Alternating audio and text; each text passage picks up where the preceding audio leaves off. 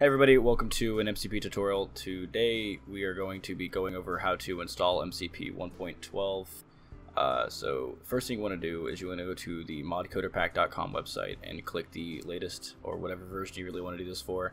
I'm not going to be doing this because it would take me like 45 minutes, but the file size is relatively small. So after you've downloaded the zip file, you want to extract the contents to a folder outside of the archive, which I use WinRAR4. You can use whatever your preferred method is.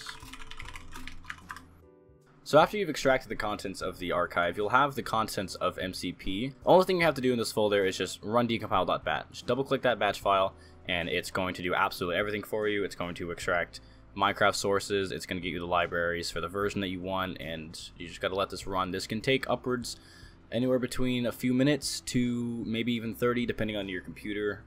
Alright, welcome back. Hopefully the decompilation has gone successfully for you. If it hasn't, post your errors and questions in the comments and I will try my best to get back and help you out individually. You can press any key to continue and it'll close the menu. So now you have the decompiled source code of the Minecraft version, which is obviously the desired, well, what we need from this mainly.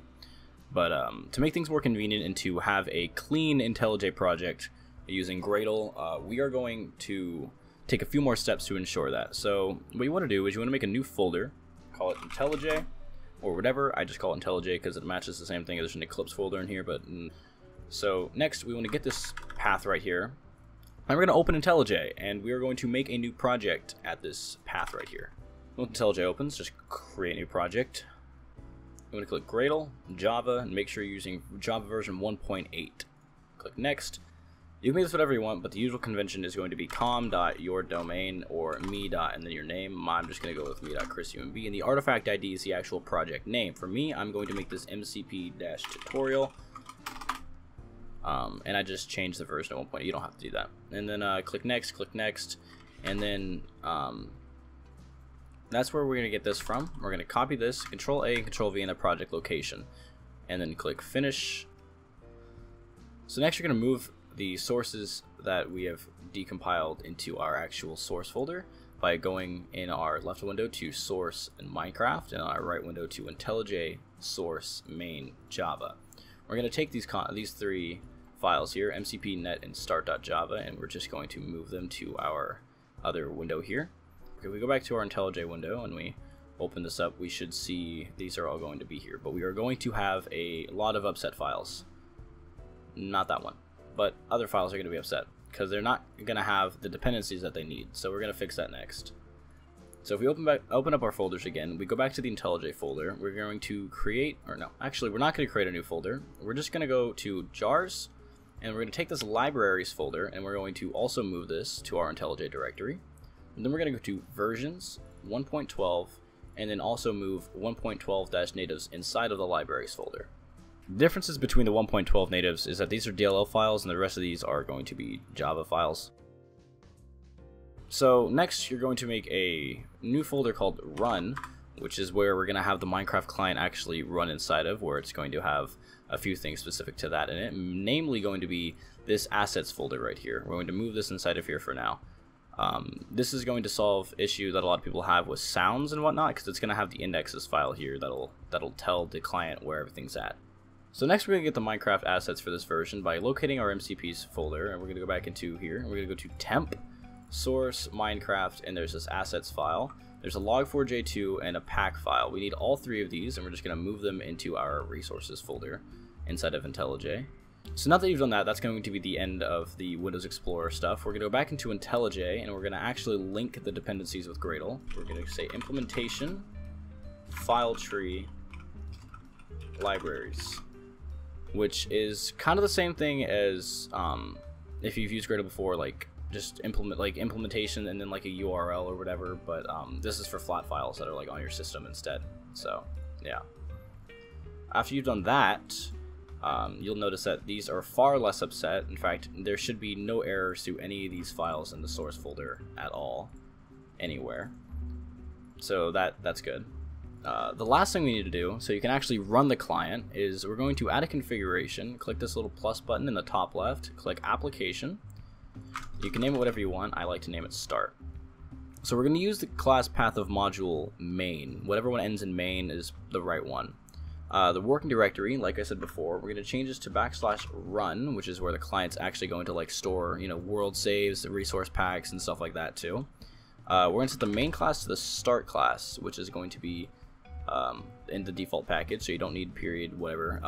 Also, this is going to be red. It's going to say it's bad. Ignore it. So, yeah.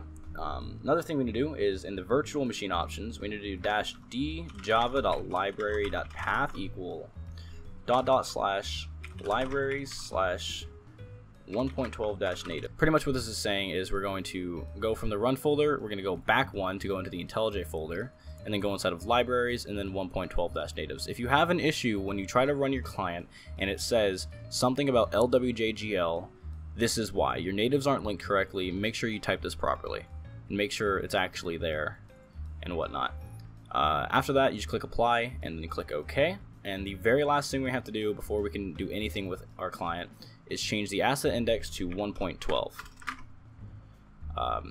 That's it. At this point, you should be able to click this little green button at the top right to start your client, and it should run Minecraft with all of the assets and the sounds, and it should be good. So after waiting a little while, you'll see the client should open up, and there should be no errors or no warnings or anything about sounds. And if you have those, you didn't put the assets folder in here properly, or it doesn't contain a 1.12.json, which in that case, try locating the assets folder in your actual .minecraft folder for your actual game. But here we are, this is a client, everything should be working just fine. I'm going to turn this down because it's loud. Anyway, so that's for the creating of the project. Now we're going to talk about exporting the project, which is a little bit of a hassle, and it shouldn't be, but it is. So after you've made all of your changes, you've, you know, modified some code. Let's say I'm going to do something very easy to tell. I'm going to go to the client GUI. I'm going to go to inventory and then GUI container creative. I'm going to find the clone section of this code. And then in here, I'm going to do inventory player.add chat message new text component string hello world, which should make it so every time we clone an item in the creative inventory, it'll say this in chat. So now that I made this change, all you have to do to export this project is go to the top right and click Gradle, and then go to this drop down, click tasks, build, and build. Run the build task as if it's any other Gradle project, pretty much. There. So once it's done building, you can scroll up and go to build libs, and this is going to be your compiled modified client. So after you've built it, you can right click and show an explorer. So real quick, I'm going to go over something very simple that has to do with the Minecraft launcher. Every version inside the Minecraft launcher, like, you know, 1.12, or if you've downloaded Optifine or something like that, they all have what's called an ID. This ID is what the name of the folder has to be, the name of the jar file has to be, and the name of the JSON file we are about to create. Otherwise, you're going to run into issues, and it's going to be a shit show of problems. So just putting that out there now so you understand that there's going to be an ID involved. So go ahead and minimize your IntelliJ project and open up your MCP folder again. Last time we're going to have to do this, we're going to go back in. We're going to go to jars versions 1.12. Now there's this 1.12.json file. We're going to go ahead and actually open IntelliJ again really quick because it makes it a lot easier to edit this. Go ahead and drag this into your IntelliJ and hit Control-Alt-L to format it so you can actually see what the hell you're doing. So real quick, you're going to notice that there's an ID inside of asset index. Don't change this one. You're going to find the ID that is on the top level of this JSON after downloads. There's this ID. Change it to what I previously explained, the ID of your client. I'm going to use MCP-tutorial. So you're going to want to get rid of this download section entirely as well. If you notice that your client is getting replaced with the default 1.12 client, that's because that's what this entire section is devoted to doing. It's to check if your client is, like, if the client jar has been malformed or something has happened to it, it needs to replace it, so it does. So just go ahead and remove that block. After that, you have a functional JSON file. Again, remember that you need to make sure that it's the same ID for, like, the folder and the name of this and everything like that. So yeah, you go ahead and rename it to your ID. As you can see, my jar file isn't the right thing either, so I gotta make sure it's, you know, consistent, otherwise it'll freak out. And then the folder also needs to be the same as the ID that you just made.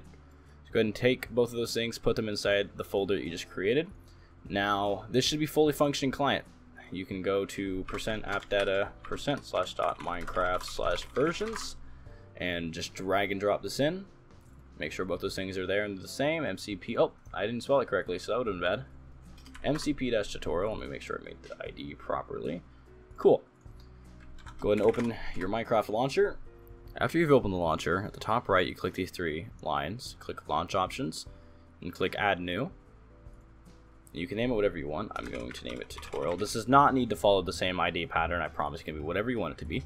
In the drop-down list of versions, you should see Release MCP-tutorial. Select that and click Save. If it says something like unavailable, or when you highlight it, it says download next to it, something's gone wrong. Most likely, download might work. So just click play.